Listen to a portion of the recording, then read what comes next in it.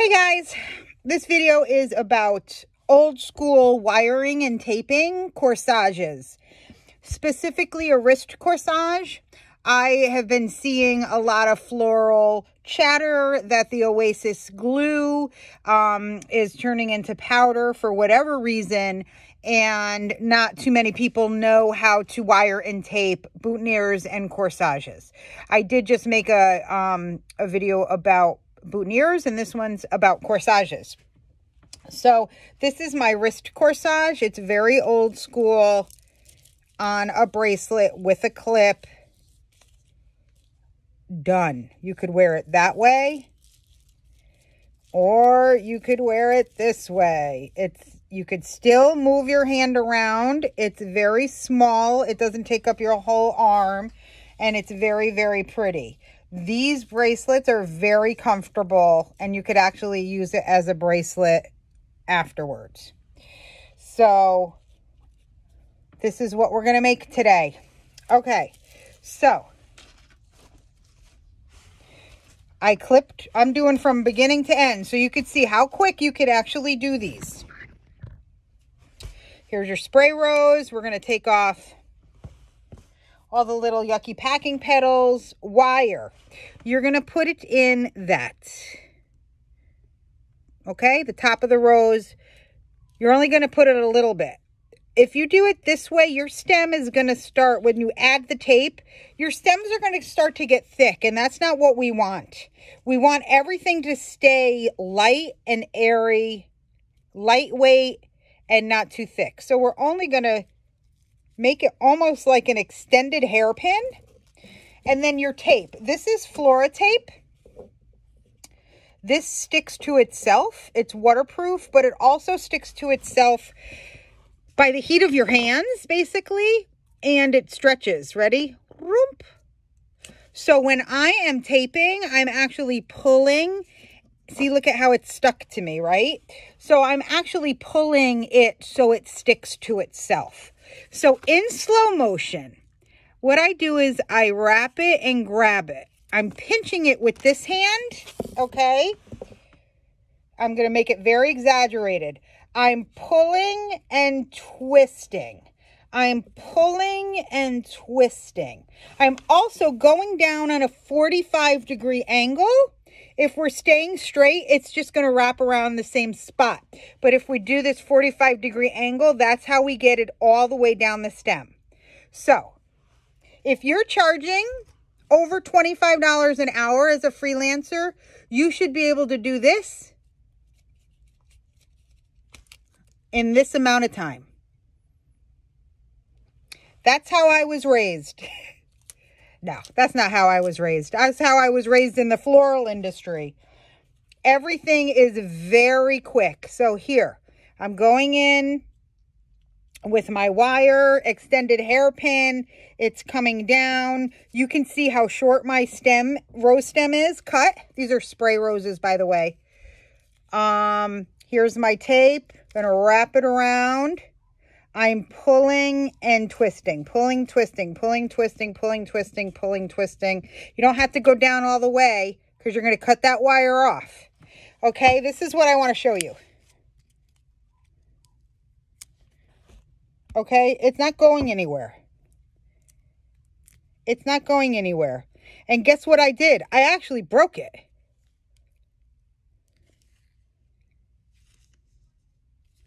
But guess what? It's still not going anywhere. That's what, oh, yeah, well, I did that. But that's what wiring taping will do.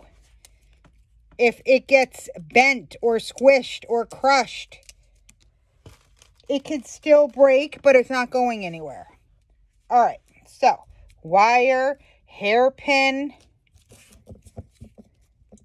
I had to sacrifice that little rose. Okay, so we have 1, 2, 3, 4. I always do 5 roses. I might only need 3. I might only need 4. I might need all 5. It depends how big they are. If one likes it on the left side, one likes it on the right side. You know how these roses can be finicky and they have their own little sets of personalities. All right, so now that I have my roses all wired in tape. We have greenery. So if greenery stems are as thin as this, you don't need to wire them and they won't break. But if you're using a greenery that has a thick stem, let's say variegated pit, right, has a thick stem, I would wire that. Again, the key to this is to keep the stem very, very thin so everything stays manageable for you. The other thing is if it's going to break, like baby's breath, I never really use that. But for prom work, you might use baby's breath. I would wire that because that could break. You know how that goes.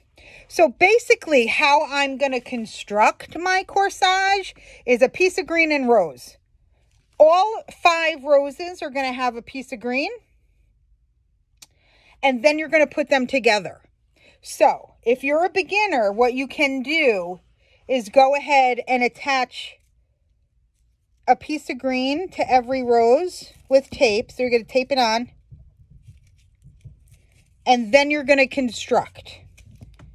Okay? But this is how you save time. You construct it in your hand and you layer it. So it's green and rose. Go to the right side. Green and rose. You're going to make like a triangle or a zigzag. Okay?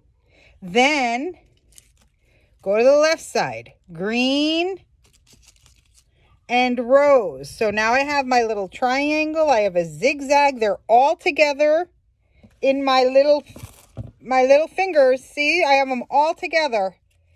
And I'm going to tape all of them together. This is tricky. This is hard to learn, but this is what gets you paid the big bucks. Okay, so now I have them together, but I'm going to cut this off because I don't want this big, huge stem. If you look at the, I'm going to just take this apart. So this isn't going to look nice anymore.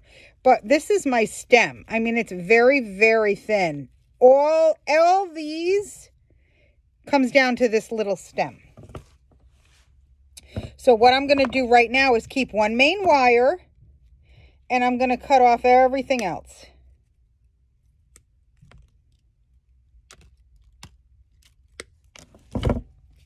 And it goes tape all the way down to that one main wire. Okay. So now if you were doing a pin-on corsage, there you go. You're already done. Just add your bow and you're done. I'm going to tell you, if you're doing a pin-on, usually I do 3 spray roses, add the bow, but I do one little trick to get it to sit nice. You'll see that at the end of my wrist corsage. Okay, so we're going to keep going, whether you're doing it 1 rose at a time or you're adding them all together. So this was the last rose that I placed. So now I'm going to go back to the right, zigzag down, and then place my green on the left. Yep, so I think I'm going to end there. And I'm going to tape. I tape a little bit. And then I cut all this off. So now I'm just going to leave 2 wires because I do want there to be some sturdiness now. But if I left all the wires, there could be like 10 wires, and that's way too thick for a corsage. All right, so there we are. But now you can see it's got this arching to it, this arching. This is my little trick. Now, I also do this with boutonnieres to lay them flat so they don't wobble and they'll lay flat here. And I also do it with pin-on corsages. You can't do this if you're not wiring and taping. But because you're wiring and taping, you can manipulate the flowers. That's why everybody should know how to wire and tape, because look at, you can manipulate the flowers. I mean, look at what I'm doing here, right? This is the start of a floral crown, people. This is how you wire and tape for a floral crown or for a full bracelet. When I got married, I got married on the beach and I did bracelets on my ankles. This was how I did it, and how comfortable. Nothing is glued, nothing is sticking, nothing's going to ever fall apart. So you really need to know how to wire and tape. Okay, so enough of my little soapbox. So this is what I'm going to do. I take my flat end of my wire cutter. And see how I have a little, it's above, look at, I'm pushing it down flat. Not a lot of pressure, but now, look at flat. Now it's going to sit flat, flat, flat, flat. It's not going to roll. It's not going to arch. Flat. Okay. I'm going to do my bow, make my bow. If you don't know how to do bows, come on, people, get it together. So I do 3 loops. 1, 2. This isn't a tutorial on bows, so I am not going to stop and show you how to make a bow. If you really want me to, I will. Just DM me. But here's my little bow. Okay? That's how quick it should be if you're charging a lot. I use the old school bracelet with the clip. So, I get my clips. This is where my flowers are going to sit. Okay, but you can't go ahead and do this, right? Because then look at where you put your bracelet. Look at where those flowers are going to be. So you have to know where you want this to be, right here. You don't want it to be cumbersome. You want them to be able to move their hand and their wrist, and you don't want it all the way up here. So I usually catch the top of that first rows. It's a little clamp. You're just going to clamp it around. Oh, I'm having trouble. I never have trouble. You're going to clamp it around. So literally, I'm going to show you. Right? Again, you couldn't do this if it wasn't what I'm clamping it around that first rows.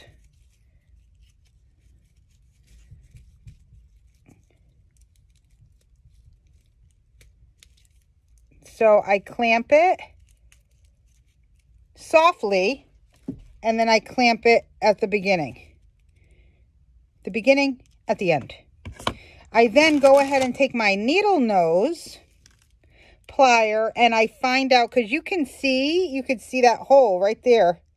You could see, right? We want this flat. So,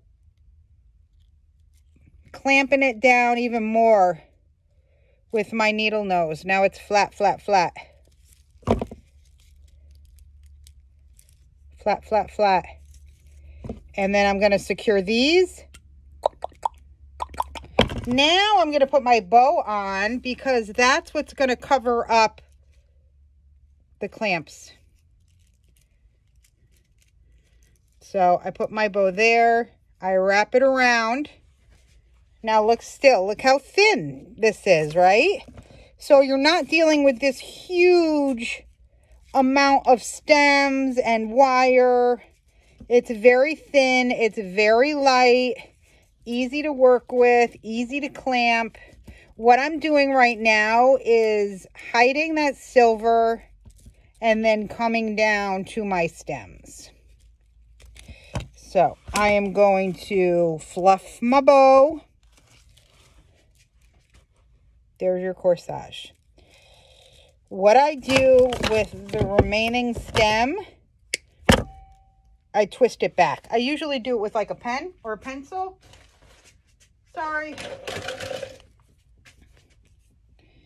Pen, twist it up.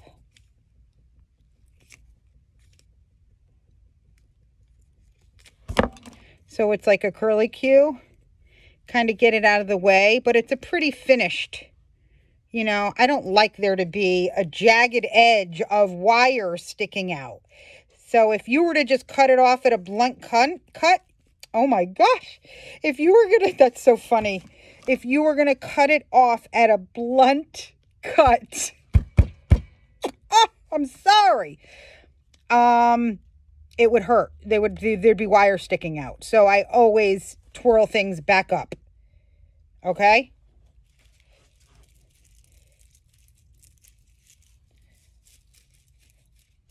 The tighter you clamp, it's not going to move. There's a little movement, but it hardly is. I mean, this thing is so comfortable. It is not moving. You see what I mean? I can move my hand. You could also wear it this way if you wanted to. So there you have it.